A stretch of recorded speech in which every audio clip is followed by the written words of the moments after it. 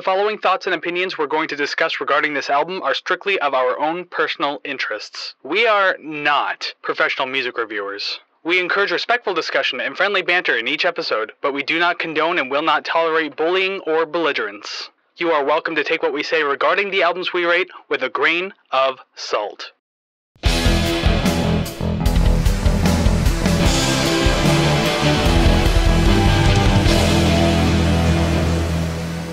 Well, hey there, everybody, and welcome to another episode of the Rate the Record podcast, episode 70. Yeah, no jokes this time. No, we have to wait 168 more episodes. No, I don't even know anymore. Like 99 more episodes. There you go. I can count. Yeah, you can't. Exactly. So your hosts who clearly don't know what the hell math is are Kris and Savannah, and that statement has not been any more true. Well, I'm glad that we can both agree on that, because I usually come up with those like little things on the fly, and that's why I probably repeated like a bunch of these jokes in the past. That's okay. But anyways, yes, that is us. And yes, this is the Rate the Record podcast, so welcome to the show today. Glad you're here hanging out with us, listening to music, ranking it, rating it, doing it whatever you want, or just listening to us ramble on about it for about an hour or so. So thank you very much for joining us. And I mean, if you're new here, then you know what the if you're not new here, if you've been here before, you know what the show is all about. You know exactly what we do, and that we do indeed ramble a lot, like I am right now. Or if you're new, you don't know that. So I mean, get ready, I suppose. But anyways, we do other things as well. So each week, Savannah and I will discuss an album completely. It can be completely at random, I should say. Like we can just pick whatever the hell we want. Sometimes it's celebrating an anniversary, like today's album. We'll talk about in just a moment. Yeah. And we also take requests. You can always submit those. We do them. We've done a couple this season. We got more coming. So by all means, submit them. Regardless, we do choose an album. We discuss it front to back at length. Then we rank the songs, and then we rate the record. Yay! That's like one of the first times in a while we've actually been on it. Well, it's because I'm not being a sassy piece of crap. So you're welcome for once. Yet. We are just at the beginning. Exactly. We had a whole week off to have a refresher and everything like that. Although I don't think a week is nearly as long.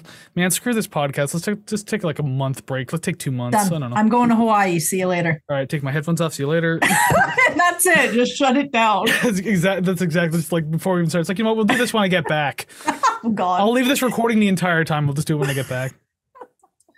But yes, that is the Rate the Record podcast. This is the Rate the Record podcast. That's us. And so make sure that if you like what you see and or hear today, make sure you hit like, subscribe, rate, share, follow, and comment too. All of those things really do help build the musical community. I say that every single week, and it's true every single week, and it still continues to be. It helps build this musical community that we're trying to build brick by whatever, by add material here, whatever you want, whatever you build your houses out nowadays that aren't necessarily brick.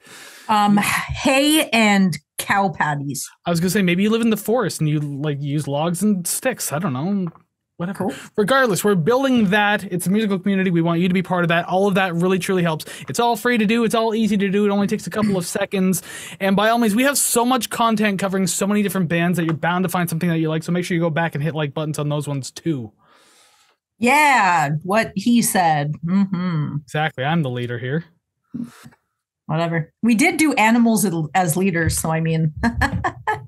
What does that have to do with anything? You being a leader, you're an animal, etc., etc. I suppose, and I'm wearing a tiger cat shirt today, so there you go. It all ties in. So today we're talking about animals as leaders. Oh shit, wrong album. No, that was before.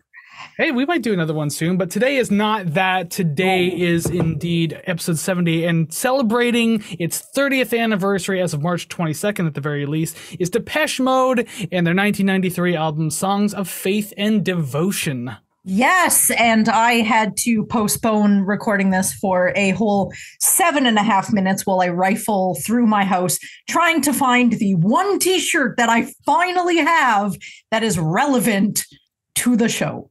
So take a look. Sorry, audio listeners, just Google the album cover. I don't know. Hello. I mean, essentially, because your shirt is literally the album cover. And the back of it is just the list of the song tracks. Album tracks, yeah. It sounds like a knockoff shirt then. It's just like they literally scan the front and back of the CD. Here's a shirt, $20 outside of a concert type deal.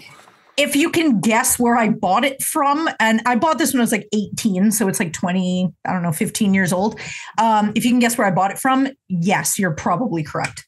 Okay, well, it was either just outside the Air Canada Centre after Depeche Mode played and some dude on the corner selling a shirt for $20. In 93. Or it's one of those weird knockoff stores that are in like the basements on the street or something like that. And it's like, it's all band merch, but none of it's real. Hot Topic. In the States. Oh, ooh, Hot Topic. Yeah. Ooh. Yeah, I think I bought this Do you in... know who the hell Depeche Mode is? I bought this in like 2006 or something. So, yeah. Damn, It's a very nicely fitted shirt, but you can tell by the holes in it, and there's so many more, that I've worn this thing to death. It is retired. It has come out of the box just for today, and it's going right back into the box. It's retired, but it took that one shift as a Walmart greeter. Yeah, and then everyone at Walmart decided that that person's far too slow and dumb to work there, even though it's Walmart. Then they're like, yeah, you got to go. You can do one shift, but then you got to go. Yeah, I mean, if you need a couple extra bucks, we're here for you, I guess. Exactly. So yeah, with this podcast, again, with all the stuff I mentioned before, that you can like, comment, all that kind of stuff too. Make sure you're also following us on social media at Rate the Record Podcast. That is found over at ratetherecord.ca. Like all the links for that, all the streaming links. But also found over there is the album giveaway link. We are giving away albums every month so far this year. And for March 2023, we are giving away Bush's 16 Stone brand new vinyl copy. So make sure if you want to grab one of those, go ahead and enter your information in there so that way you could potentially win that album. And just so you know, UK listeners out there, we are working on something a little special specifically for UK giveaway since we haven't been able to do that yet. So you are going to be involved at some point. So please stick around. I promise you it's going to get good. Yes, and if you enter, then you possibly could win the record that has my favorite song on it. So cool, and that could be any record, not necessarily this one. Yeah, who doesn't want to hear Bush's So, you know what I'm Might saying? have to go back to episode 39 to figure out what the hell is. Exactly. I'm just going to keep bringing up past episodes just so you can just keep putting cards up just over and over and over. And because you don't actually watch the episodes, you won't even know how I'm going to address this in the edits and the uploads. Yeah, and like that. It's all good. I've said this before. I'm too critical of myself. I will never watch these again.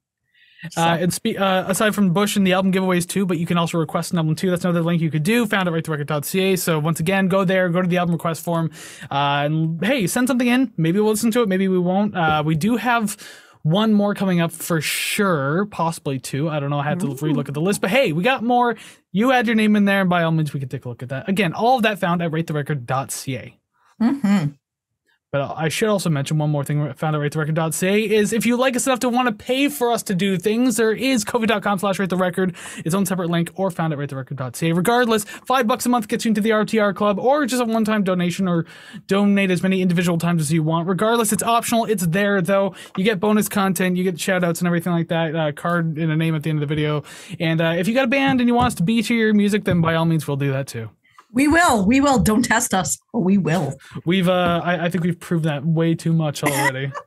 I'm going to go ahead and say you're welcome because I have been berated and told multiple times on and off air that it is my fault. So I'm sorry for B-tiering all of the albums.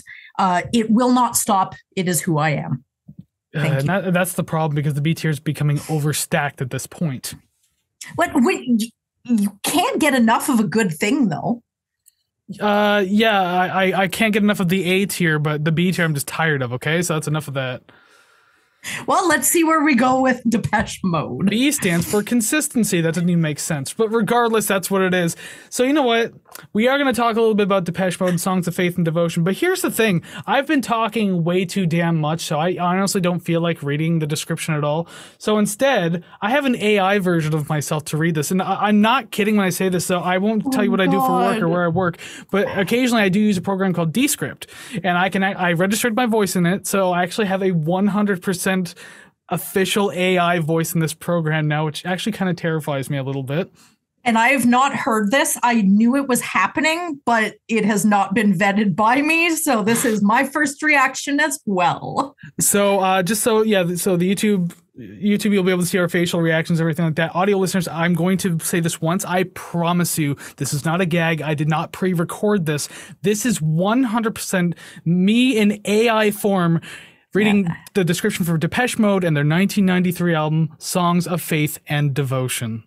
Depeche Mode are an electronic synth rock band from Basildon, Essex, England. They formed in 1980 and originally went by the name Composition of Sound, but was changed to Depeche Mode soon afterwards. The band in its current state consists of vocalist Dave Gahan and keyboardist and guitarist Martin Gore. For the sake of today's album, only mentioning the other members at the time of this album's release, there was Andy Fletcher on keyboards and bass, and Alan Wilder on drums, keys, and piano. Alan Wilder left the band in 1995 due to creative differences and would go on to create the band Recoil. Andy Fletcher passed away on May 26, 2022 at the age of 60 after suffering an aortic dissection. The band originally formed when original vocalist and guitarist Vincent Clarke and Fletcher performed in different musical acts together as well as separate. Eventually, when Clarke and Fletcher created Composition of Sound, where they would recruit Martin Gore, they would also recruit Gahan around this time after they discovered him at a Scout Hut jam session singing a cover of David Bowie's Heroes. They released their debut album Speak and Spell in 1981, which appeared at number 10 on the UK album charts. Later that year, Clarke announced he was leaving the band. The band would find moderate success through the coming years, and would eventually release one of their biggest albums to date in 1993, and that would be Songs of Faith and Devotions. This album was released March 22, 1993 and was released through Mute Records, Sire Records, and Reprise Records. It was recorded in Madrid and Shadow du Pape in Hamburg, Germany. The album was produced by the band themselves and a producer by the name of Flood. The album has gained largely positive reviews, including multiple 3/4 and 4/5 reviews, including a 4/5 from AllMusic. Worth noting, Entertainment Weekly and the Calgary Herald both B-tiered the album. The album hit number 1 on 11 different charts, including US, UK, Canada, European, Australian, and more. The album went a total of 2 times platinum and 6 times gold across 8 countries, and has sold over 4 million units worldwide. The album spawned 4 singles: I Feel You, Walking in My Shoes, Condemnation, and In a Room. In a Room. Oh my god, that is wild. That is some deep fake shit. I had to read like a 20-minute script into this program in order to get my voice to sound like that. Obviously, you can tell there were some certain words in there that were like a little flubbed. 4/5. I love that. Yeah, 3/4 and 4/5. AllMusic, our good friends over at AllMusic, gave the album 4/5. So just sort of off to the side, when you were reading sort of the script, is that just to get syllables and sort of letter combinations and stuff? Because aside from the minor sort of mistakes or inconsistencies, that was really creepy. Yeah, it kind of gets your flows and mannerisms and everything like that. Yeah. But I was kind of reading it like a documentary style script, I guess. So I was kind of reading it like this. I'd always had that drop off at the end of my reading. And so then it definitely caught on to that, and you can hear that in the little description there. Wow. I don't know if I want to do that. That took a while to do. I'm not going to read a 20-minute script again. You already have my AI voice once. I'm not giving you another one unless I read it like this. Oh my god, could you do that for Halloween? Speak it like Vincent Price. Do you want to do an entire AI episode? Yes. I would. Specifically for Kofi, how about that? We'll just do a full AI generated episode. Yes, I would spend 20 minutes to do that. 100%. Well, thank you, computer me. Please don't replace me unless I give you permission. So with that out of the way, we can finally actually start talking about the album at the very least. I'm actually really here in real life to do this. I am human. So let's start talking about the album then. So it's song number 1, I Feel You. The beginning is alarming, not only the beginning of the song, but the beginning of the entire album. It sounds like tires screeching before a collision, and I wasn't really sure where it was going to go. And I do just kind of want to preface all of this with, when I bought the shirt that I am currently wearing, I had not listened to the album. So for this show, I like the band, but it was just the only band related shirt that there was. I like the band, but I like their earlier stuff, their 80s stuff, their first couple albums, whatever. But this is the first time I've actually heard it. So I wasn't really sure where this song was going to go. I did find the main guitar riff kind of became grating and a little too repetitive. But aside from that, it wasn't too bad, I guess. I think it was different than what I was expecting. I feel like they tried something different with this album, and it just wasn't what I thought, Well, because I know that they got a little darker and like, I don't want to say aggressive, that's not the right term to use, but like their sound became a little bit heavier than it was known for being, like back in the 80s. So this is actually the Depeche Mode I'm more familiar with, and like I'm like the only person I know who likes their 2001 album Exciter. Ooh, I like their 2009 Songs of the Universe, I think it's called. I don't believe I heard that one. Yeah, I like that one. But for this song, though, it starts off in 3/4 time, a song that actually starts in 3/4, not 4/4. So, hey, you caught my attention like right away. It's like, oh, that's different and kind of neat that they did that. Yeah. Usually you save that for a couple of songs then when people are already getting acclimated to everything. I could see this song opening like a whole concert, like while the stage is like still smoky and the lights are like shining hard through that fog and everything like that. You just hear this music while they're doing the thing behind lights and fog. I think that's really cool. I think it would fit like that. Oh yeah. There's my my mental vision of the day. We don't usually do that anymore, but no, I have a couple on this one, but it didn't spark too many like some other ones. Fair enough, yeah. I do like how full and energetic the chorus feels. Like it's a great way to kind of kick things off without having it go too overboard. And spoiler alert for the rest of the album, it doesn't really ever go overboard. Like it never gets too ridiculous or anything like that. So yeah. That note only means so much this early into the album.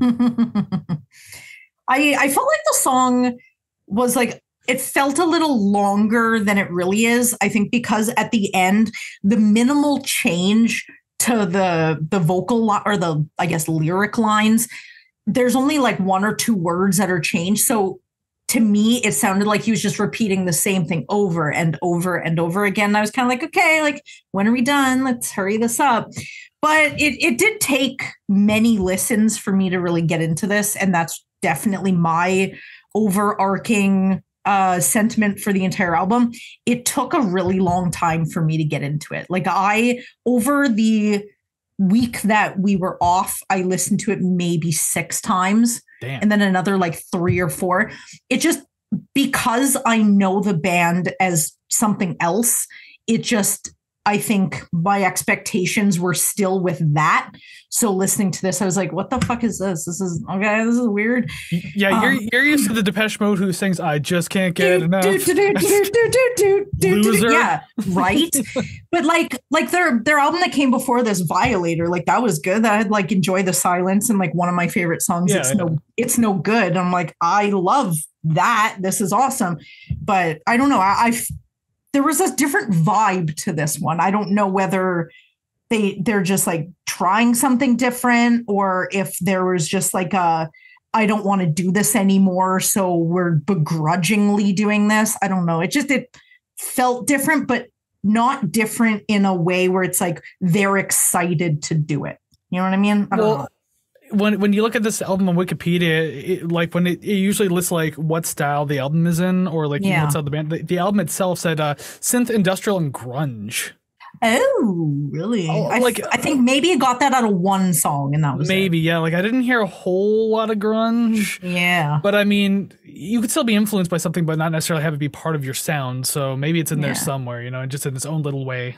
At least it's not like other albums we've done where you've said that they've worn their influences or the time period on their sleeve. So that's maybe usually that's like good. The first couple of albums from a band that'll do that. But this is like, I think, their 8th album. So I mean, like they're well into their career. They're obviously taking a new step with this album, and it's one of the biggest albums they have. So I mean, like, obviously did good things for them.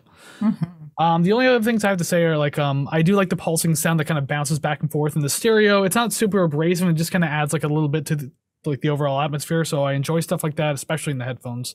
Yeah. And I mean, I think it's a fun start to the album. Is it a positive sign? I mean, only time will tell at this point. For me, it was okay. I do like the depth of the drums. They're probably just floor toms, so it was just a little bit more bassy without being the bass drum. So I was like, I really like that. That was cool.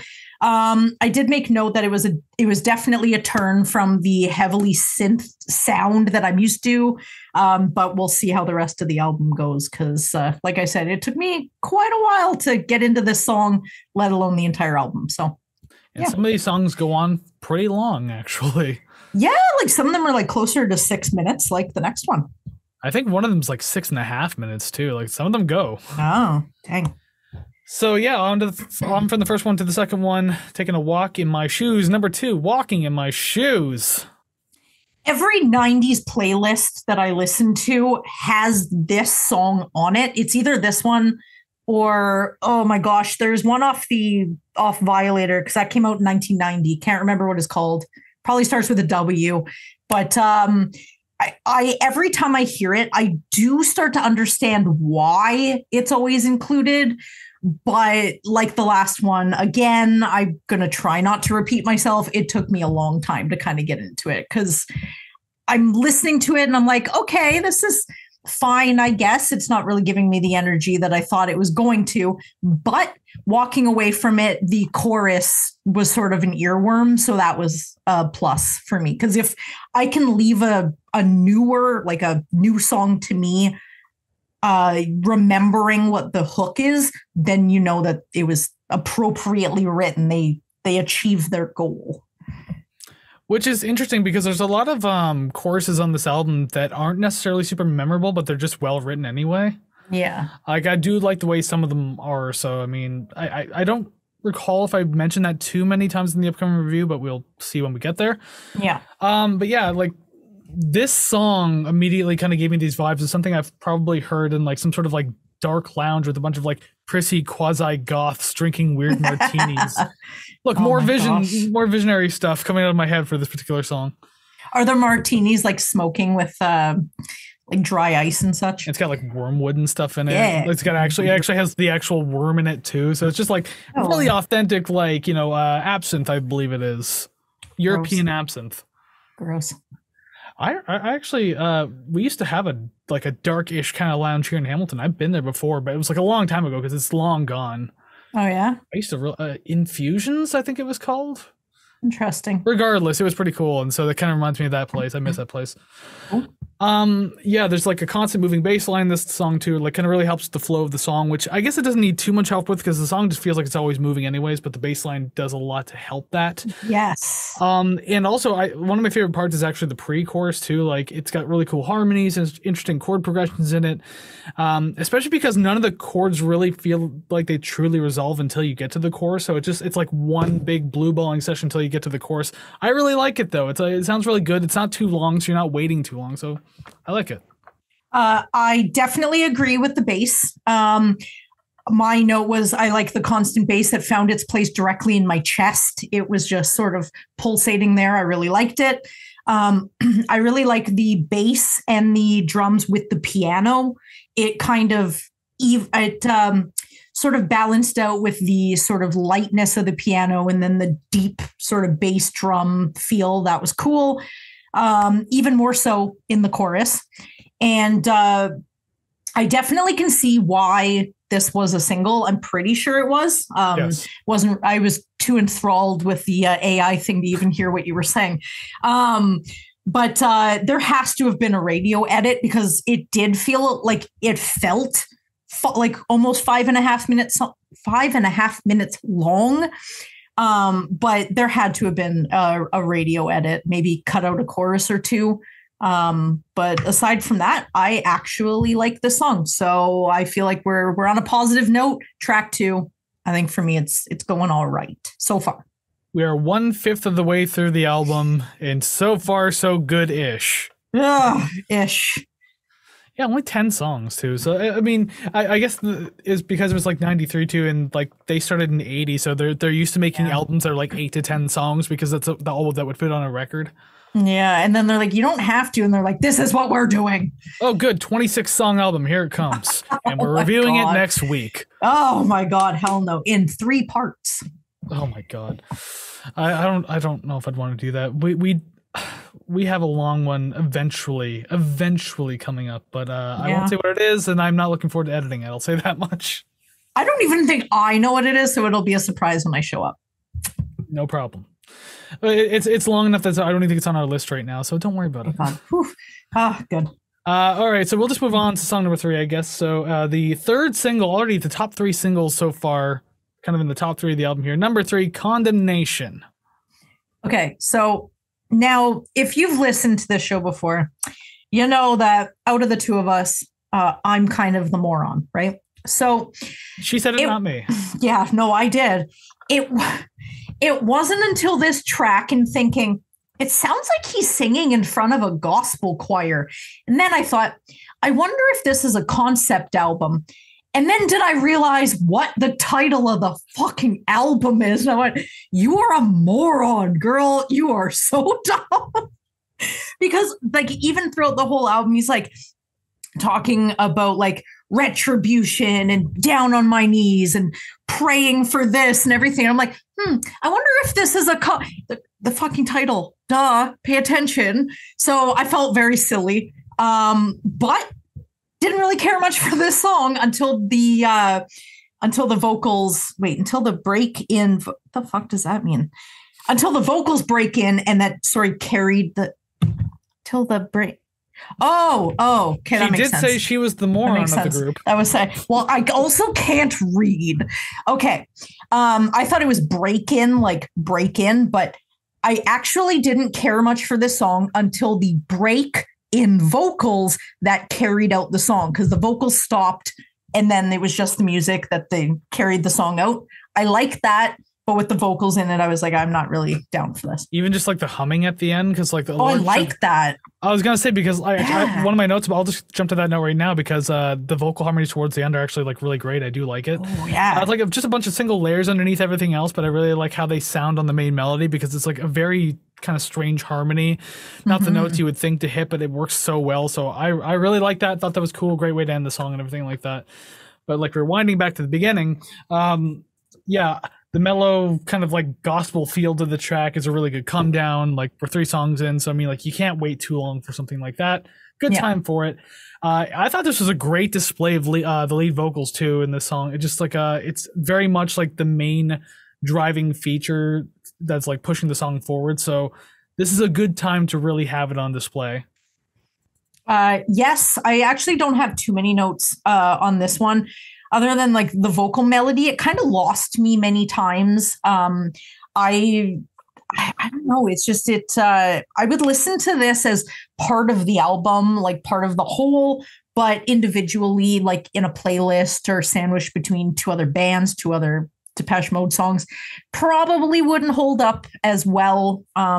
But again, that melodic humming at the end, it is during the entire song. It's just not as melodic, and it doesn't sort of take on a life of its own until the end. And I really enjoyed it. I could have been fine just listening to an entire song of that. I don't know why I liked it, but it piqued my interest from the beginning. And I was like, oh, this is cool. After 74 different listens, I still liked it. So that was a plus. At the very least, at least the song was only 3.5 minutes, so you didn't have to like spend too much time with it. Well, I also made note that it felt shorter than it actually is. Some of these songs felt a little longer than they really are. And I don't mean the ones that are actually long, but this one felt really short, I think, maybe because I sort of see it as 2 different parts, where it's like the vocals, then the non-vocals. So the vocal part just kind of made it feel shorter because it wasn't the whole song. You know what I mean? Does that make sense? Yeah. No, yeah, I got you, because I kind of got the same idea. It's different parts of the album too. Yeah, when it felt long, it felt long. And there's one song in particular, I can't remember which one, that felt way too long. Yeah. It might have been one of the longer ones too. So look at that, it fits. Yeah, the only other thing I have to say is like that this song just feels very warm. It's kind of a feel-good vibe to it and everything like that. The instrumentals are very pleasant. So I like this one probably more than I thought I would from my first original couple of listens. So yeah, I don't know. I enjoyed it. Nice. I'm a man of few words, apparently. So that is not the case all of the time. I had to say that. No, and hence why I needed to get AI to fill in for me. Fair. I wonder how much of this episode I'm just going to sneak AI into and see if anyone recognizes. Oh, no, you should.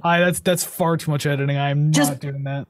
Just play it and then just walk away, take a piss, grab a beer, come back. Why not? Read my entire review for me. I'll be back in about 5 minutes. Oh my God. I'm just sitting here going, I have nothing. I don't know, because there's no break to let me talk. I'm like, oh my God. And every once in a while, I'll program the AI to say, Savannah, do you have any thoughts on this? No? Okay, I will continue. Thanks. It's not any different than you do now. Yeah, but at least you can actually cut me off. You can't cut the AI. True. You're right. Although I do have a mute button on my end. Song number 4, Mercy in You. I like the beat. To me, it didn't really feel like a standout track. There's not much in this one that I heard that isn't really in the preceding tracks so far. No, yeah, I get that because, again, kind of a spoiler alert, like there are songs that kind of feel very similar in style to this one. Yeah. And then it just came down to my idea of like which one of them I liked more than the others type thing. Yeah. Which obviously had to be done anyways, so you'll find out later where I put this one on my list. But this one just, maybe this can be a blanket statement for those other songs too, but this one in particular, I just wrote, oh boy, this one feels really 90s. That's not necessarily bad, just enough that it made me shoot up my eyebrows like, huh. Okay. I think there's one coming up that I definitely think like, oh, this is pretty indicative of the time. But this one, I literally only have one note and then a note to say that I have nothing else to say. There are some synth sounds in the back that kind of add like a little je ne sais quoi to the song. But aside from that, it kind of falls in with the rest of them up until this point, which definitely just duplicates the last note that I just read. So apparently I didn't really have too much or too many thoughts on this one in particular. That's fine. Sometimes I struggle to write notes, especially later on to the album when certain songs were starting to feel like a little bit the same. It's like, oh shit, that thing's happening where it's like, what else do I say? Yeah, and you're just kind of like, let's just rephrase what I said about the song that sounds like this, I guess. I did mention that this one actually kind of has the same flow as Walking in My Shoes. It doesn't necessarily sound the same, like it's too similar, but it like had the same kind of flow to it. Yeah. But the chorus feels a lot more atmospheric in this one, so it kind of caught me a lot more, felt a lot more immersive, so I did enjoy that much about it. Is that je ne sais quoi? What does that even mean? Like I'm awful with French and I've never looked at the meaning of je ne sais quoi. I actually had to look it up to know how to spell it. But the dictionary says a quality that cannot be described or named easily. Interesting. I probably used that wrong multiple times then. Maybe. But it's not my fault. I didn't read the French fucking language, did I? Yeah. French is our fourth language. Ugh. We said as Canadians. I can read it. I just can't speak it. I speak English. I speak idiot. I don't speak at all. And then I speak French. So it's the fourth in my order of things. Nice. But yeah, I did note that this song starts to feel a little too flat before too long. Nothing really happened to give it much more life. So not enough of it caught on to me. It doesn't necessarily sound bad, but just nothing about it really stood out and like said, hey, Kris, come here for a minute. Yes, like, I agree. I definitely agree. When you said don't touch, it literally didn't touch. It's like, okay, I was just kidding, I'm just being playful. I don't know where I'm going with that. Neither do I. But I'm going to stay silent, expect you to respond next time I do something like that. And I'm just going to introduce the next song. I think over the course of the last 7 to 8 days, I've maybe only have gotten like 25 hours of sleep. Oh, God. So maybe it's showing a little bit. Uh-oh. And I'm drinking, so this episode I am also drinking. We're gonna get loopy. Oh, I'm already there. Oh, my God. Although loopy at our age is just like a drink and a half, and you're like, oh, I'm ready for bed now. Good night. Loopy at our age is people wondering if the dementia's finally kicking in. Oh my God. I actually think that might run in my family. I don't know if it's like hereditary, but I bet I'll get it. Ooh, it does run in my family, like on the upper, like older generation. Yeah. So, yeah. I'm gonna start having to get that checked out soon. Yep. It's like on my mom's side, but she's not showing signs of it. So I'm like hoping that's hopeful. There you go. But that is 100% my story as well. But can I really be too afraid if my brain just disappears? I won't even know that I'm scared. That's kind of a dark joke. Living in my own world. Just static noise and like featureless faces in my brain. Oh my God, that is terrifying. Let's move on, please. Like I said, the existential horror of life out of the way. Song number 5, a guy who betrayed another human. There's some dark human shit for you. Judas, assuming you believe in the story of Jesus. I don't know the story. I just know the Fozzy song Judas. Judas betrayed Jesus, and that's why Jesus was crucified at the end. That's the main thing behind it. So no, it has nothing to do with Chris Jericho. That's literally the only song named Judas that I know. Well, Lady Gaga, she and- has one called Judas, doesn't she? Oh yeah.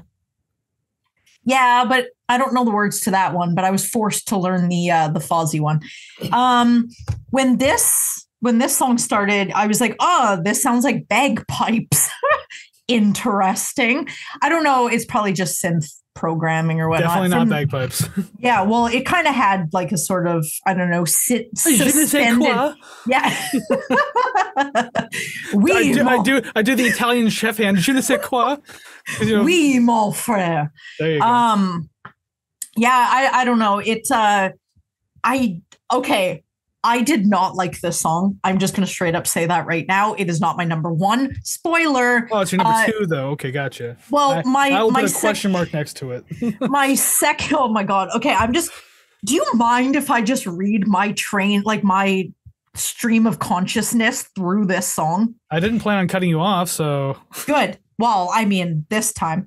Sounds like bagpipes starting this one off. Interesting. No offense, but how uninspired was this album? It feels like a lull in creativity. I'm sure it's not the worst song, but it's not even close to the best. Perhaps it's the lack of chorus that just makes this song feel scattered and not cohesive at all. The song really ends with a hard cut at about 3 minutes 45, but then the last minute and a half is this outro that really didn't add much to anything at all. The drums sound like garbage cans, which make me think of the Blue Man Group. What if Depeche Mode is the Blue Man Group? And scene. But like garbage can, like industrial sound. I mean, that's kind of part of the sounds. Of course, you probably heard something like that. But I was imagining like the Blue Man Group hitting these big barrels with all these like fluorescent liquids flying off it. Well, so that's where my mind was. Didn't the lead singer battle with alcohol for way too long and had like several health issues? So I doubt he's part of the Blue Man Group. And heroin. Oh, look at that! So he was not able to stand perfectly still and syncopated with other people doing like a very complex drum routine. But to be fair, during this album, there were 4 members of Depeche Mode. There's only 3 active guys like on stage of the Blue Man Group. So Dave Gahan could have just been in the back doing whatever he does, and then the other ones are. Or maybe he's not even aware that they are the Blue Man Group. They just didn't tell. It's like, so are we going on tour? It's like, oh no, we can't. It's like, oh, okay. Sorry, we're all booked up with stuff. I'm gonna go do some David Bowie karaoke. Just let me know when you're ready to tour. Oh my god. Well, that was my review of this song. It was not the best, but that was all of it. So I hope yours is better. I mean, you called it an uninspired album. Like, okay, listen like here, you expired bag of farts. I mean, like, we're 5 songs in, it's not that bad. Hey, they're Brussels sprouts. Brussels sprout farts. So sorry. Those are extra stinky, and I like Brussels sprouts, though. Yes, so do I, and that's how I know. Alrighty, then. Well, I can keep talking about you being fart, or I can give talk me your about review. Judas. Yes. I thought it was a very atmospheric start to the track. No bagpipes included, so I mean, like it was a kind of a nice start up to the song. I thought so that it was good. I do like the soft feeling beat in this track, so it's kind of another one of those come down type things. I liked it, and that paired with the instrumentals that kind of bring these feelings of like peace and tension. Hold on, there we go. No fart, but you get the burp at the very least. That was the first one. Because I could have muted myself. I'm like, I'm not doing that anymore. I don't care. Yeah, it's our show. I'm talking about feelings of peace and tension, and then I belch. But yes, the instrumentals felt very peaceful, but there was also like just parts of it that kind of felt tense too, like it was building on something. So I thought that was cool, great combination, and like there's a slight change up in the last quarter of the track that was really cool, and it kind of gives like a darker feeling to the track, and it kind of already still. It remains similar. It's like sounding similar. It just feels a little darker. So I kind of like the direction it started to go in. It's also not my number one favorite, but I clearly did. I like this more than you did. Oh, way more. You could have been like, yeah, it was good. And then it would have been better than my review. Yeah, but I need to make you look bad, so I need to actually say words. There was like no AI chorus. There was no like hook to it. It's like you had to have a chorus or a hook if you sing a good song. even tell you what it sounds like. Would you have that complaint about an instrumental song? Shut up, exactly. Probably. It doesn't have a chorus. It doesn't have a hook. It's like, but sometimes there's you listen to prog rock, for Christ's sake, and you heard like 20-minute jam sessions. Exactly. Yeah, but I take each little section like its own song. Well, this is one whole ass long section that just sounds really cool. It's like 2 sections, actually. Okay, I'm going to agree to disagree. I'm going to keep battling on you on this. No. It's so funny how I'm willing to get into a heated debate about a song that's not even my number 1. Yeah, you're like, fuck it, I don't care. Spoiler alert, it's like I number guess, 6. It's like number 6, whatevs. Do you want to make that declaration now, number 6? I'll write that down. No, not even. I don't even know which one would be your number 1. This one is it is a mixed bag of I don't know. Well then I guess we'll just step off that one and we'll go in your room, or we're not going to go in your room. Song number 6, In Your Room. You're already in my room. We're technically kind of there, and you invited everyone else with you. Hello, we're all here.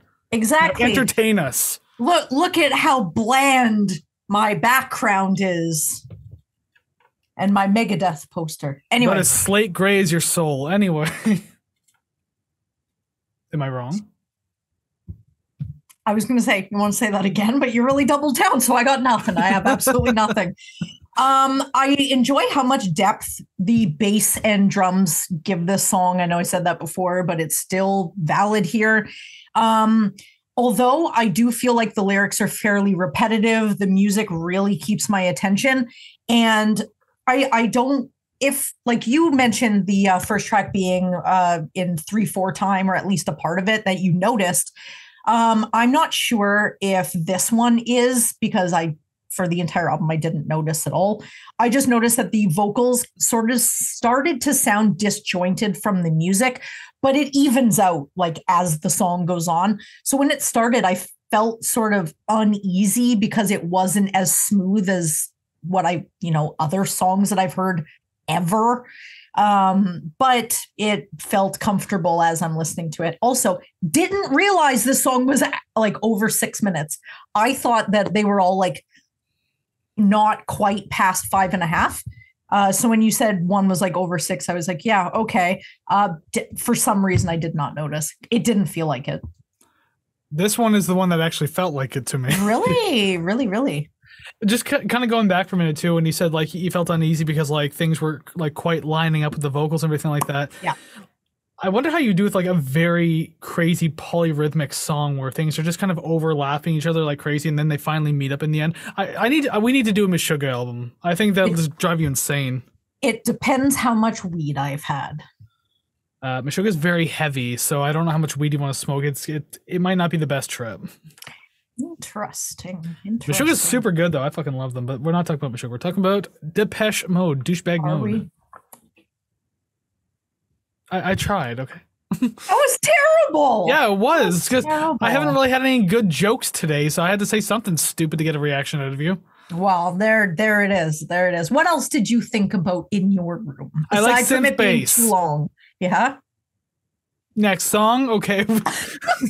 Okay, well then I'm gonna elaborate on my one. No, you won't, because I actually do have points to talk about. Well, then there you go. Keep going. I like the synth bass that starts starts the track bouncing back and forth between the speakers. I do like that. They kind of did that in the first song. I like it again here. Again, it doesn't feel like too abrasive or anything like that. It sets a good dark atmosphere to the song. And I actually like how it took like a little while for the drums to actually kick in. Mm-hmm. Like it felt like a kind of like a unique track as compared to others that have been on the album before that. But like they eventually do kick in. But the one thing I do like is like the drum change up in the second half of the song. I thought it was pretty cool. I like how like fuller and wider it sounds. It goes from like feeling like a digital industrial thing to like more of an 80s sounding drum, I guess is the best way to describe it. So I don't know. I do like that change up though. It took me by surprise a little bit, but I enjoyed it. All right, we're going to circle back to my bass thing, seeing how you just wouldn't let me talk. When the bass really kicks in at about like 2 minutes or so, that's when I really started to get on board, because at the beginning I was like, okay. And then the bass kicks in, drums kick in. I'm like, sweet, this is awesome. I like the space that this song fills with like synths and harmonizing vocalizations. And there are some songs on this entire album that you can hear them, but they don't feel substantial or they don't feel important. But with this one, it really felt like it filled the space, and I really like that. And it feels like it has more to offer than some of the other ones, especially Judas. And it really gives me like singing to the sky in the desert out of desperation vibes, where you're there alone, you're just singing to the sky, and you're like, this is my last hope. Please help me. I need you sort of feeling. Do you think that this could potentially be a concept album? I'm starting to feel that because wait, are you fucking with me here?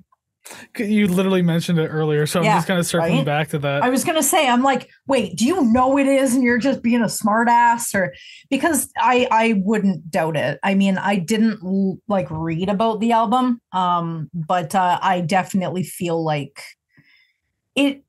I imagine just sort of what I know about the band, that the singer Dave Gahan, he was definitely in the throes of, heroin addiction. And I definitely know that he's clinically died at least once, could have been twice, could have been more than that.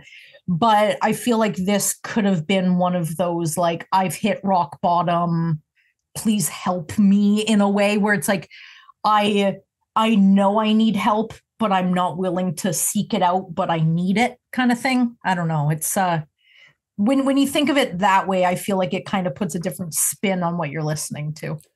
Yeah, and actually, when Andy Fletcher died back in last year, I honestly, when I first heard it, I thought it was Dave Gahan who died, and I was just like, ooh, that feels for some reason doesn't feel surprising. The surprising part that it wasn't him.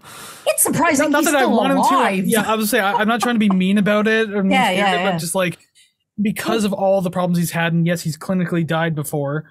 Like, I would have been like, oh shit, so it actually happened. But no, then it was like the fucking like keyboardist. So I was like, oh shit, that's weird.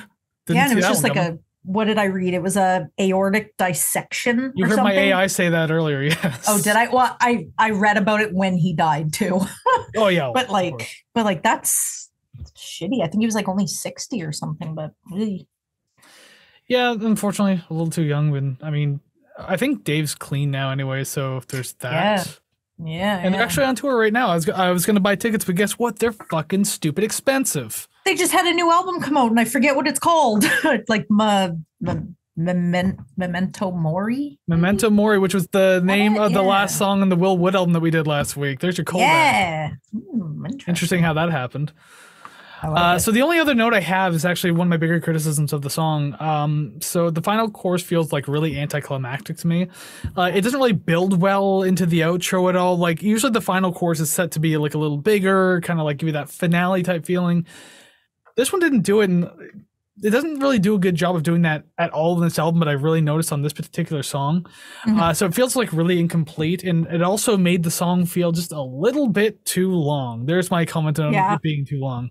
Yeah. It just drags for a while. Like if you were doing more with it, then I could probably like dig it. Like I could dig a long outro, no big deal, but yeah, there was nothing that really led into it properly. It just felt like it kind of bled out slowly. I mean, what can I say? There wasn't a lot for me to grab onto. Did it feel uninspired? Not uninspired. I know what you're trying to get me to say here. I just want you to agree with me. That's all. Oh, I still don't. It's just that this could have gone into a different direction. Because like there was other parts of the song that I really like, so there's definitely some inspiration in there. Yeah. Fair. Unfortunately, I have nothing else other than I like this one. Finally. I'm starting to feel like this might be a B-sides better than A-sides thing for me. So let me look at my list real quick to see if I agree with you. It's actually kind of a mixed bag. Well, this is what, track 6? So I would assume if it's on vinyl, it'd be the beginning of the next, maybe beginning of the next side. So, well, yeah, half makes sense. Yeah. So let's continue on with the B-side then. So track number 7, Get Right With Me. Get Right With, not gut. I need my AI to fill in for me here. I can't speak anymore. Okay, so I just have one point I just want to start off with, and then you can get on yours. I'm going to say it now. The song is good. I don't mind the industrial additions with the exception of the record scratch, it really sounds out of place. But thank goodness it was buried for the rest of the song, because like hearing okay, I don't know how to describe it other than there are like 3 different sort of record scratchy industrial sounds, but that record scratch on everything, it seemed so fake and so not necessary, and it was annoying. And I really only heard it twice at the beginning, because during the rest of the song, it's not really as, I don't know, just fake. It sounded so fake and I hated it. Welcome to the 90s. Oh my God. I know. I thought of that. I was like, holy shit. This was like early 90s, hip hop record scratch. Everything's cool. Yeah. Hip hop had kind of a boom, and then like rock music was kind of climbing back because of grunge. Yeah. So like this was like industrial never caught, actually industrial wouldn't catch on until the next year. 94 dropped the Downward Spiral by Nine Inch Nails, and that put industrial music on the map. Yeah. So this album was a very weird cross section of like your kind of like synth pop stuff, rock music. You can't really say hip hop, but they were experimental in that way at the very least. Yeah. I didn't like the record scratch, but the rest of the sort of little additions and everything, those were okay. But just like that, I can't even recreate it with my vocals to really get it there, but I hated that. I know exactly what you're talking about. I don't remember it too much either, so I wouldn't be able to do it either. Yeah. It didn't sound like it blended in. It was literally slapped. Oh my fucking God. I said hold on, and then you kept talking anyway, so there you go. Yeah, whatever. It was just slapped on top. It wasn't, I didn't like it. Didn't like it. No, I get that, because actually my first note verbatim, the industrial drum sounds are cool, but I didn't see the use of a record scratch being a thing on this record. Yes, didn't necessarily hate it, but I did think to myself, like, now did they do that because this was the 90s and the 90s were cool and hip? Yes, more than likely. And this is a band who's already been around for 13 years at this point in time. So like they're just like, might as well get cool with the kids, because Geddy Lee just rapped 2 years ago. So why don't we add record scratching to our fucking music? Now we're gonna add Roll the Bones up to the little card. That's pretty much why I threw that one in. You see, audience, this is called callbacks, in which we can use cards to get people to watch older episodes like you. Oh my God, Geddy Lee rapping. Holy fucking, I forgot. Like, I like it. I think maybe in an ironic way. I don't think anyone likes it in a genuine way, so I think ironic's the only way you could like it. Okay, good. Then I'm with everyone else. Perfect. I don't like it anyway. I don't know, not need it. Anyways, you can hear me rant about that back in episode 13. I think it's episode 13. Regardless, go listen to that after you're done listening to this. Anyways, so yeah, record scratch aside, cool industrial sounds. The song has like a lot of layers sort of like gradually added to it, and I kind of noted that a few times listening through it. So it feels like the song kind of gets richer as it goes. Not that it gets way more full and like the layers stick around. Like some will fade out, some will kind of come in. So, but there's always something new going on. So I do kind of like that. The choir section in the middle is a really nice addition. It really feels grand and warm, kind of like Judas did to me. I think, was it Judas? The one that had like the gospel type feeling to it I mentioned a few songs ago. I think that was it. So it kind of reminded me of that, and I did like that for that reason. Not super fond of the fake out ending though. Yeah. Like the song ends, it was like this song's 3 minutes and 51 seconds. The fake out comes at like 3 minutes. And I was just like, and I looked at the like, I hear it fade out, and I'm just like, I looked at the bar or the time there. I was just like, it's like, I'm not going to get like a fucking Chinese restaurant sketch, am I? There you go. There's another callback for you to the Fugees. Oh my God. Like I was like, we're not going to get some bullshit, are we? But then it kind of like, it felt like its own little like weird interlude type thing that kind of still represented the song Get Right With Me. I didn't dislike it. It's kind of its like own strange little extension. Just don't know why it needed to have the whole fake out thing. You could have found a way to blend it better. Okay, so the rest of my notes for this song just mimic yours, except for I think maybe 2. Now, I do really like the guitar tone. That sort of, I don't really know what else to call it other than like a little Middle Eastern vibe or something. I don't know what pedal they're using for the guitar, but either way, I liked it. It was great. Now, this one gives me like a televangelist feeling with the choir background vocals, and like you, I did not enjoy how, just like Judas, the main song ended and then a vocalist minute comes back in and ends the song proper. Why? I did not care for that. But the end of the song kind of feels like desolate and like perhaps you're caught in a storm, because you kind of hear like the thundering and stuff like that. So I figure, it's maybe I don't know, maybe like a loneliness kind of feeling. That's kind of what I got from it. But all in all, 1.5 thumbs up. I liked it. I wonder what that'll equate to out of 10 when we actually get to the ranking of the songs. That is what it is out of 10. Silly, that's not a real number. That's a cough sound. It is. It definitely is.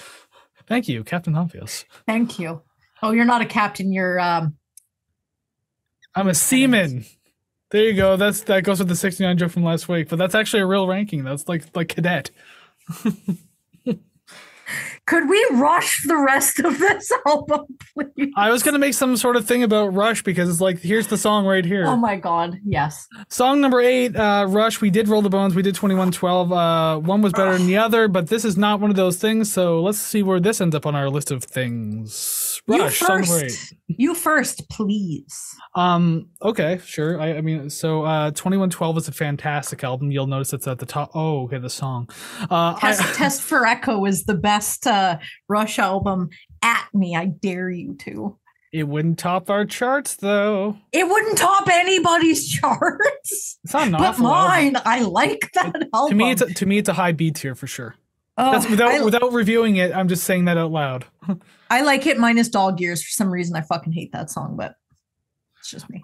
I think I'm gonna say I like it minus Virtuality. I'm like, smart ass. What a shitty song. There's another callback. Go check out my I Love This song, because I fucking love that song. Oh, we are whores for our own content. All right, well, I do like the contrast of like the hard and sharp synth bass and drums on top of like the very airy guitar kind of going through the background. I thought it gives the track a lot of depth, so that's like a lot of fun to listen to. I like these like differences in textures, very interesting. I like the super chill middle of the song too. I love that, the droning synth and like the slow drum beat. It's great. I like the noisy little layers kind of sprinkled all through it. It makes it a really fun listen. So there's actually a lot I'm enjoying about this song. Yeah, This song is what I thought the entire album might sound like. I hate that I had to wait through 7 other tracks to get to as this if they were all that bad. But I like this one. Because it's called Rush. Haha, I get it. Anyway. Did I interrupt you more than once? Probably. I am happy to I'm sorry, did I interrupt you? Nonetheless, I really like the main riff. If it was an instrumental, I can definitely see it being a character select screen on an N64.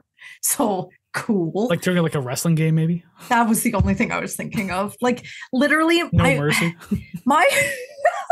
My entire brain is just music, food, and I've introduced myself and said like, I am interested in 3 things: music, cooking, and professional wrestling. That is my whole personality.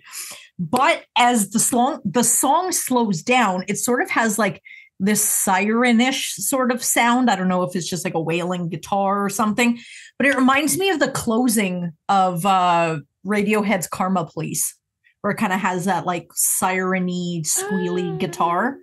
I did listen to them back to back, and they're kind of similar enough to sort of bring that thought out. But my last point just says yay. So I can see Tom York being influenced by Depeche Mode at some point. More than likely. Probably happened. Yeah. When did Pablo Honey come out? 93, 92, 93, something like that?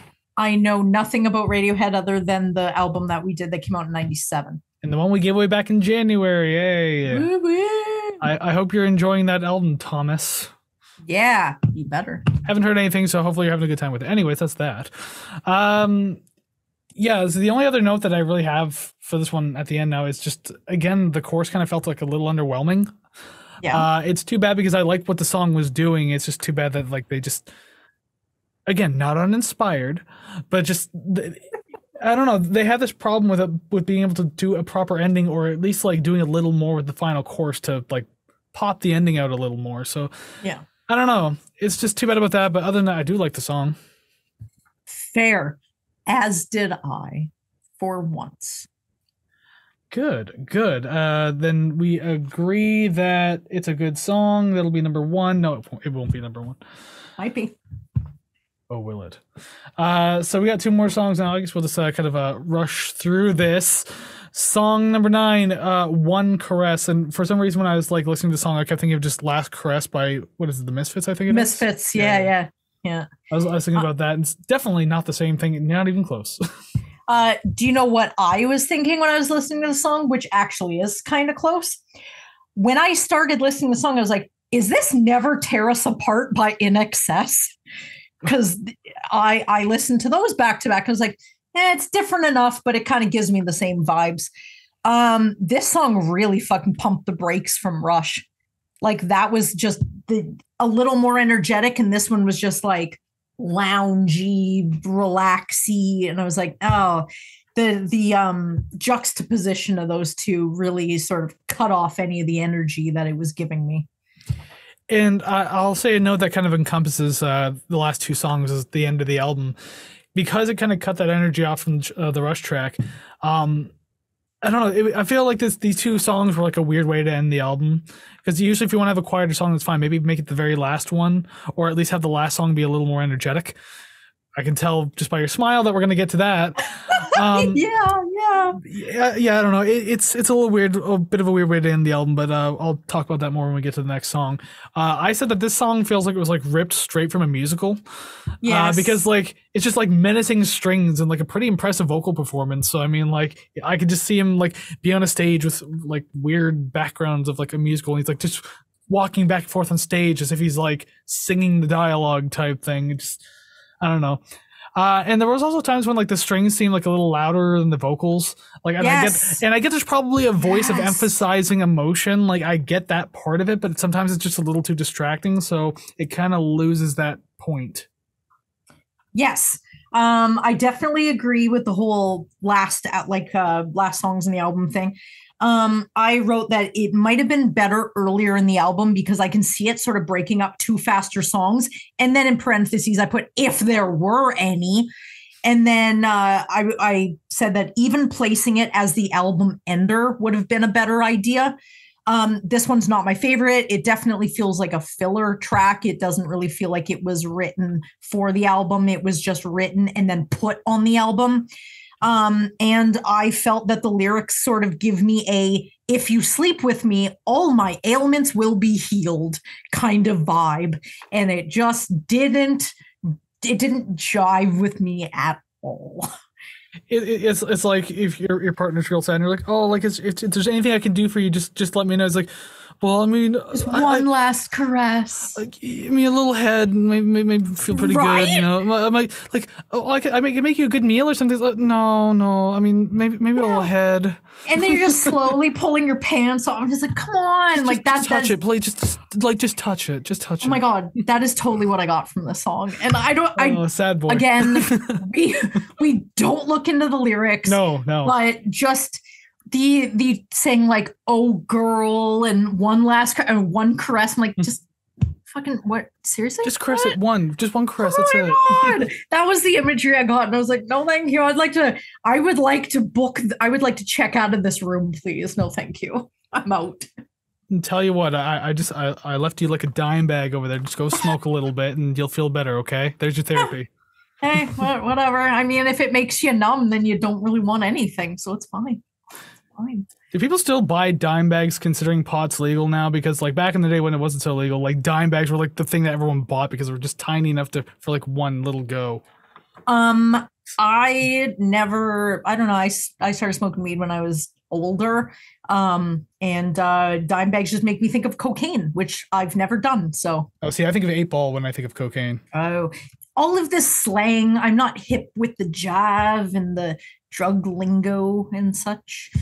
Yeah, although sometimes walking into a dispensary now makes me feel weird. So I've never been in a dispensary. I just order off the OCS site. Oh yeah, easier for me.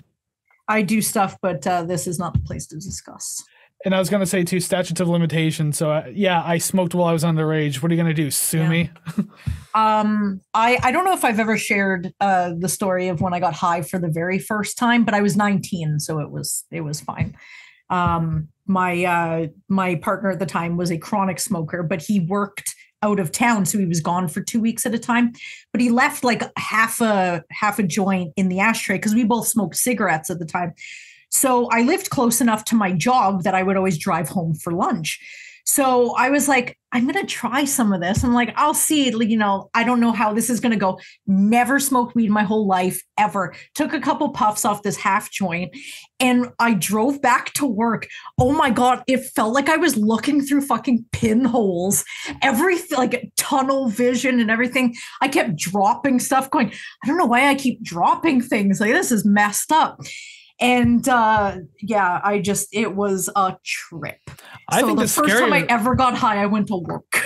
I think the scary part is that you drove while you were high. Holy shit. Well, no, it hadn't kicked in yet. It kicked in while I was at work. Oof. But it wasn't one of those like, oh, I can go hide. I was the cashier at a gas station. Ooh. Well, people expect them to be drunk or high anyway. Oh my God. Especially depending on the gas station. It was a wild time, but I bet. But yeah, I don't know. I look back on it fondly as wow, you were stupid. And maybe that was the beginning of stunting your brain, because I'm not a big drinker, but I can imagine something ain't right up there. I could say the same thing for me too, because I first smoked when I was 13. A long time ago. I was a wee little boy. Dang. Weed little boy, funny. Okay, so we can wrap this up now with the final song that I was so terrified was a cover. Thankfully, it's not that song. Song number 10, Higher Love. I do not like that song. My first couple notes, I was really expecting a Steve Winwood cover, and I put, this is not a Steve Winwood cover. I would have been fine with it. I actually like that song. Steve Winwood was in Traffic, was he not? I don't know. I just know that in GTA 5, he is a radio station host and plays a lot of his own songs. And he also wrote the song Valerie, didn't he? Is that him? Yes, I like that song, but like Higher Love is trash tier song. I was hoping it was a cover, but it's not. I would have tanked it. I don't even care. Tanked with a capital A. All right, so Higher Love, thankfully, it's wiping the sweat off my brow, was not a cover. It feels like this one also feeling reminiscent of the other tracks, though. But it has like a... What the hell does that mean? See, now I'm having that moment. Right? But with the mix of soft songs and... okay, yeah. Okay, gotcha. Sorry, I was just misreading it. So I do think that this is reminiscent of the other tracks, but because of the mix of soft songs on the album and like the shorter track list altogether, it's not bothering me too much since we're at the end of the record now. If we had like 3 or 4 more songs, then maybe I'd be like, oh man, we got like probably at least one more of these coming up. Yeah. But it didn't really bother me all that much, but it is still worth noting. It's like, hey... kind of feels like this one and this one. The beginning, it just really wasn't getting me at all until the music really started to kick in. And I was like, okay, I can get on board with this. Like, this song didn't bother me at all. It was totally fine. Like, the length, whatever, that was fine. This is when I realized, like, obviously it's the last song on the album, but I realized, like, I definitely like the B-side better than the A-side. My scores, they're not spoiled at all. They're all pretty close, but just audibly, I would prefer to replay more songs that were later in the album. But I just like the last song. I don't think that this song should be the last song. I think this would have been better somewhere else. But I see where they were trying to go with the other songs. But with tracks like this one and with Rush, I kind of wanted more of that sort of vibe, that sort of sound as an entire album, not just a 1 or 2 off track, like little gems in the sand, you know? I wanted a entire mountain of gems. I didn't want to have to go digging for them, and having them placed so far at the end of the album, it kind of, I don't know. I don't want to call it a payoff, because it's like, oh, I listened to all of this and now I got to ones that I liked. It kind of felt, I don't know. I don't want to call it a payoff, but I also don't want to call it a waste of time. I don't really know how to describe it, but if you kind of feeling my vibe, that's really what I'm trying to say. I would refer to it as a filler. It maybe the other 8 songs kind of felt like a filler. Well, this felt like that I like. This felt like a filler because I only say that because, like, again, just like you said, and we kind of already hinted at, this doesn't feel like an ender. No, it doesn't. Because this, again, because it feels so similar to other tracks, like maybe if it ended differently and kind of like did something a little special, then maybe it would be. But yeah, I don't know. Nothing really said ender. In kind of looking at the track list, I'm just looking at my list here. I can't even think of what I'd want at the end anyway. Like, I don't know. Maybe even one caress. Maybe just ended on a quiet note. I don't know. Yeah. But because it was so different too, since it was just like, orchestral strings type thing and just singing, and that was it. So like maybe it just kind of make that your weird ender. This one didn't really work. If one caress was more energetic, then maybe this one would have had it. But because you had like 2 kind of quieter tracks in a row, it just felt like a lull at the end of the album. It sounds all right, but it's just not an exciting way to end the album.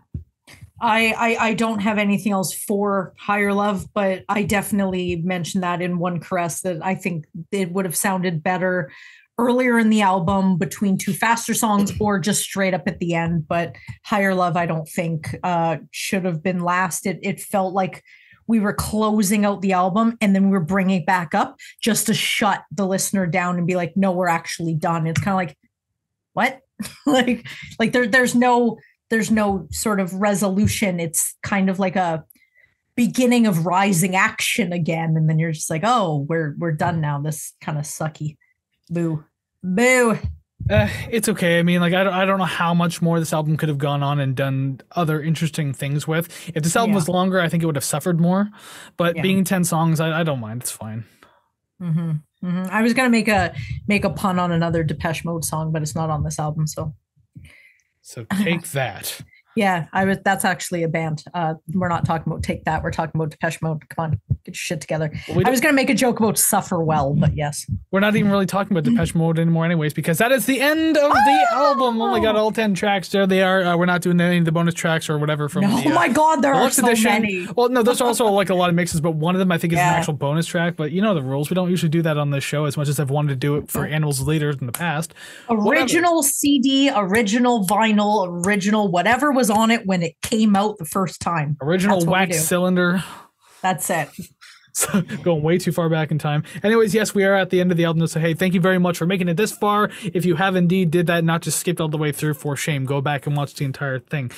It was worth it. Only the audio listeners will know that you meant that. Oh, yeah. I meant that, although I was shaking my head. No. I need more AI so I can make you shake your head yes instead. Oh my God. Please don't deep fake my face. Oh boy. We already have 70 episodes. I can deep fake your face off many different looks, including with your glasses. Oh, fuck. A different hairstyle, different lengths, everything. Anyways.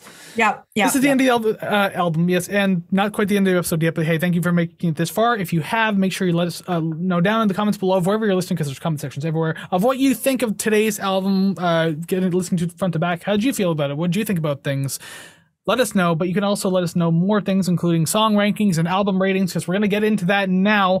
Part 2 of 3 of the podcast. We're going to rank songs. So I guess without rambling too much above our heads, boom, graphics have changed. There are names. There are numbers. There's going to be more names, specifically song names, because that's the part we do now. Songs from worst to best, least favorite to favorite, not so coolest to coolest, whatever you want to look at it as, regardless, that's what we're doing. 10-1. Yeah. I literally have all X's. I don't think we're going to get any matches. The first time I've ever had not even a question mark. They're all X's. Okay, so if any of the other 69 episodes have shown me anything, I just clued into what you said. That was funny. I am immature. But every time you say you're like, oh, I don't think we're going to get any matches, it's immediately after that we get a match. So I'm going to go ahead, and even though we have only 10 songs, I'm going to say 1. We're going to get 1. I don't know. From the way we were each describing songs, it doesn't sound like any one of them like crossed over too well. So But we have been incorrect before where you're like, oh, Sven, you were talking so highly of it and you ranked it so shittily, or vice versa. So could be the case. Supposing so. You literally here's another card above our heads for Pitch Shifter. If we even have card room left on YouTube, for the Pitch Shifters episode, your number one song was literally the options menu music on Twisted Metal 3. Like that was literally your number one. But I never played that game, so I mean, yeah, but maybe it was a solid banger. Who knows? It's just funny to me that you pick the options menu music as your number one. Like that to me is comedic. Hey, you were speaking about WWF No Mercy, and I mean, they got some pretty good bangers on there too. And if that was on this album, that'd probably be I have played that game to death. Oh, I love that game so much. I understand how popular it is. I've just never played it. When I lived with a bunch of roommates, if it was like, oh, who's going to do the dishes today? We would have a 4-person battle royal, and whoever won was the only person who didn't have to do dishes that day. And then the other 3, they do whatever. But it's a good way to sort things. No, exactly. We would do it all the time. It was fantastic. I barely ever won. It sucked. Alrighty then. Well, speaking of wrestling, let's get into the song rankings now. Yes. So, song number 10, Mercy in You. Judas. Yes, I figured that was going to be your thing. Yeah, that was not a surprise at all. Number 9, Bring Me a Higher Love. One Caress. I got something to say. Number 8, One Caress. Number 8, Mercy in You. All right, well, so far it's trending my way, but now that I've said that. Yeah, right? Number 7, In Your Room. Okay, good. I was really hoping. I Feel You. I feel you, homie. Huh. Whatever that means. Anyways, still very loopy. That face you made. I didn't mean that to be sexual now. Well, there's at the end. I was like, oh, gross. That's just me being dumb and tired. Number 6, Walking in My Shoes. Number 6, Condemnation. Condemnation.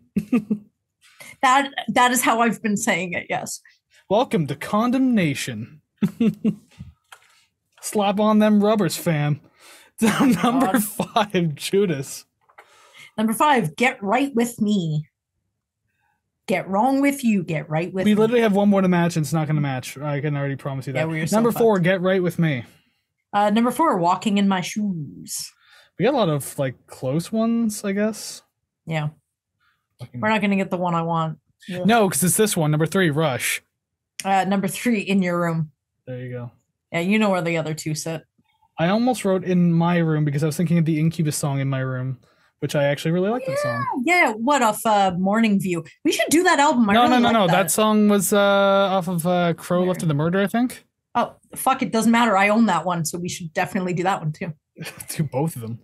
Fuck yeah. Number 2, Condemnation.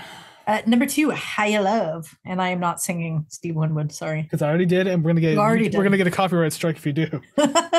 Higher Love. Number 1, I Feel You. Rush. We are the priests. Okay, anyways.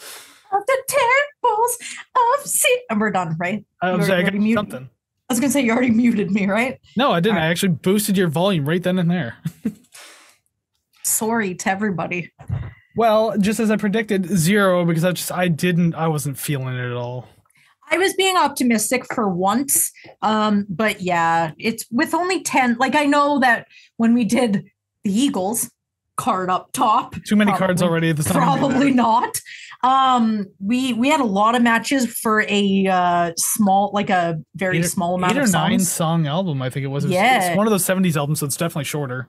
So I was hoping that maybe we could pull that off again, but alas, we did not. Oh, well, I mean, that's probably not going to happen again for a very, very long time. Yeah. If at all. All right, well, we got 0 to 10, but let's see how close our album ratings are with each other. So I guess we'll take a look at that now. Transition.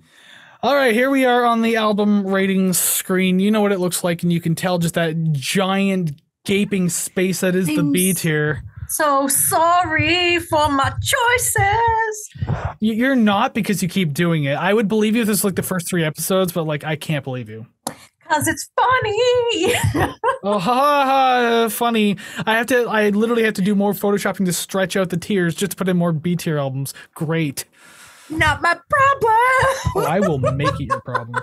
Anyways, we got to find out where in the B tier this album goes, apparently. Because we're just so good at B tiering albums. I don't know where it's going to land, but I just always have a feeling now it's going to be B tier. Yeah. I mean, we could have had Shad a couple weeks ago be our another A tier, but no, you messed that up.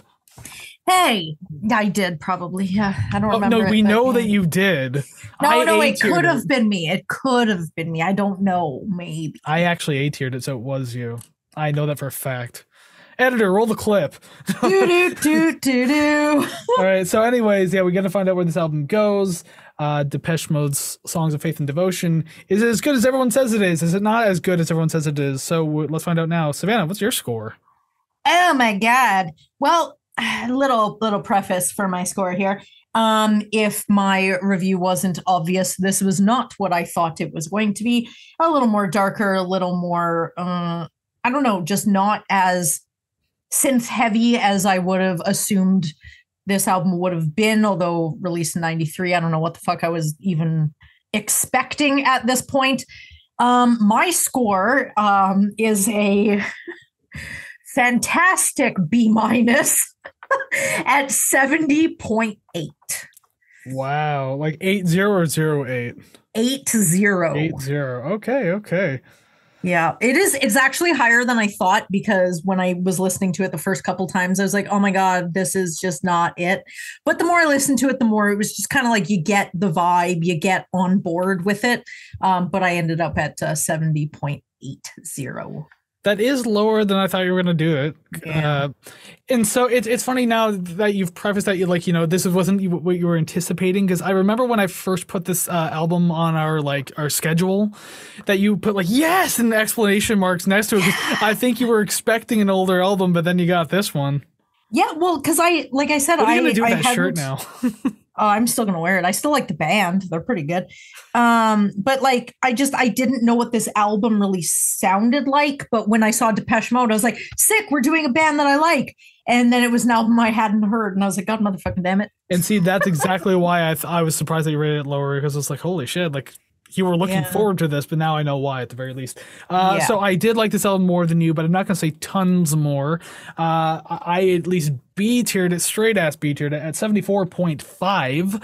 Not too bad. So it's still kind of down there. It is another B-tier album indeed, because it comes to 72.65. 72.65. Oh my God, if I was prepared, then I would know that. You said you were prepared before we came back in. If I was more prepared, then I would know that it would be between Queens of the Stone Age and Psychotic Symphony. Oh, sweet. So what is it better than in those two? Wait, so you said 72.65. It is better than Queens of the Stone Age, but it is not as good as Psychotic Symphony. Interesting. But also because that Queens of the Stone Age album is very divisive, though. Yeah, that one was 71.82. But as I recall, the lower score for Queens of the Stone Age, I will own that one. That was me. But it was also the first time I've really ever heard them, so it was kind of. And to be fair, that's not the right album to be introduced to Queens of the Stone Age. Rated R is one that bigger fans will kind of appreciate more in the discography, where if that's your first album, it's probably gonna leave a bad taste in your mouth. And I didn't really think about that. I was just I kind of want to do rated R. Yeah, well, I think you had mentioned that we're going to do a second Queens of the Stone Age eventually. Yep, the catchphrase there. So hopefully, knowing kind of what I'm going into with that band, at least, maybe we'll expand out of the B tier. But as of today, we are adding another one to the B tier again. Seems that way. And with that said, I guess that's where we're going to find ourselves, B tier, but we also find ourselves at the end of the episode. Oh my God, we actually made it. I didn't think the episode was ever going to end, even though it wasn't super duper long, I don't think. I don't think so. Anyways, rambling because I'm very tired.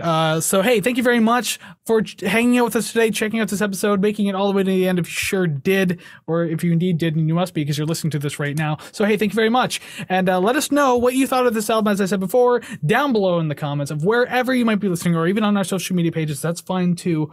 Let us know, what do you think of the album? Where would you rate the songs? Where would you rate the record? Why we right and or wrong? Please, just interact, be part of the musical community. We want you to do it.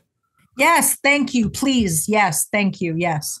I mentioned those social media pages, Rate the Record Podcast, Facebook, Instagram, and TikTok. That can all be found at ratetherecord.ca. And of course, so can the album giveaway link, the album request link, kofi.com/ratetherecord link. All those are found in the description down below wherever you're listening, but also over on ratetherecord.ca. So check all that out. And plus all the other streaming links. Maybe you're listening on audio and want to check out YouTube, then by all means, go over there, find the link. If you're watching YouTube and want the audio because maybe you want us on the go or something like that, ratetherecord.ca. Hell yes. I have nothing to add other than just reinforcing the stuff you're saying. So yeah, ratetherecord.ca, do the thing, Spotify, Apple Music, Stitcher, YouTube, record giveaway, OnlyFans for our feet. I don't know. Who knows? We haven't really talked about that. You have to find recently. the link for that one. We don't advertise that. You have to find it. Oh, it is buried. Sign up for an OnlyFans account and just start typing in a lot of different keywords you think we would use. Yeah. And when you finally find our account, let us know. We'll give you $10. Yes. Actually, we'll give you a month of free subscription because it is a paid account. I have nothing to say. I just can't stop laughing. I just like the idea that someone would spend hours on OnlyFans just searching all these users. Something that doesn't exist. Exactly. I would love that so much. That'd be great content. I would actually pay to watch your live stream of someone doing that. Just searching OnlyFans, like where are that kind of looks like Savannah. Oh, no, she's blonde. Oh my God, my toenails are currently painted green. So if you see it, painted green, yeah, of course. No. Yeah, it's not even a display picture of your face; it's just a display picture of your foot. So it's like one of those like faceless creators. Of course. Please check out our OnlyFans. No, but yeah, like literally all the links that we actually do have and that exist are on ratetherecord.ca, so check that out. And if you want to reinforce anything, you could have reinforced our album giveaway. Just as we mentioned in the beginning, we are giving away Bush's 16 Stone for the month of 2023. So if you live in North America and feel like owning a brand new vinyl copy of that particular album, go check out the album giveaway link, sign up for it, and best of luck to you if you do indeed win. Or, I mean, if you sign up. Did you say month of 2023? Don't you mean month of March 2023? Yep. I just wanted to make sure. Yeah, sometimes a year does feel like a month, depending on the way things happen. Okay, that means I'm way too tired and I need to go to bed, aka I need work. I have work to do, so I can't go to bed yet. So and Savannah has a spoiler for next week. Yeah, exactly. So why don't you go ahead and let us know what to expect. So next week, we have a band that has enlisted the talents of over 100 musicians over the course of their career, but there has only been one musician that has appeared on all of their albums, not counting the band themselves. 9 Inch Nails. That sounds reasonable, but no. Oh, that'd be more of like a live touring thing. Yeah. Wow, this band sounds like it sucks and is very not confident in its music. Jesus. Maybe, or they're control freaks. That's also a possibility. Yeah. Anyways, if you can guess what control freak we're listening to next week, maybe you can guess down in the comments below. But until then, go listen to some awesome music. Like maybe if you like Depeche Mode, go listen to some Depeche Mode. And so we'll see you again next week. Take care, friends. Bye-bye.